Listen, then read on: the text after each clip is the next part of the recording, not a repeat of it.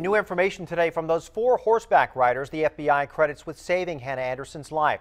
Attendance reporter Joe Little has been reporting from Idaho for the past 3 days. Well, today he sat down with the riders as they explained they were prepared for a battle with DiMaggio.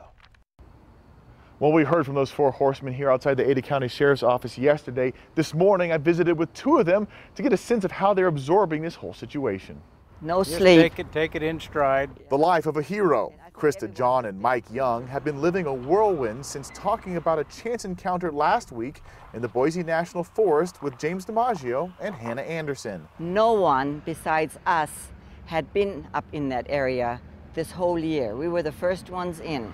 It was one of the many reasons why Hannah and DiMaggio stood out in their minds, long enough to recognize Hannah's picture on the news. I told my wife, I said, that is that girl we seen on the mountain. That started a media storm for the 4 horse riders from Sweet, Idaho. You know, we're still here kind of floating.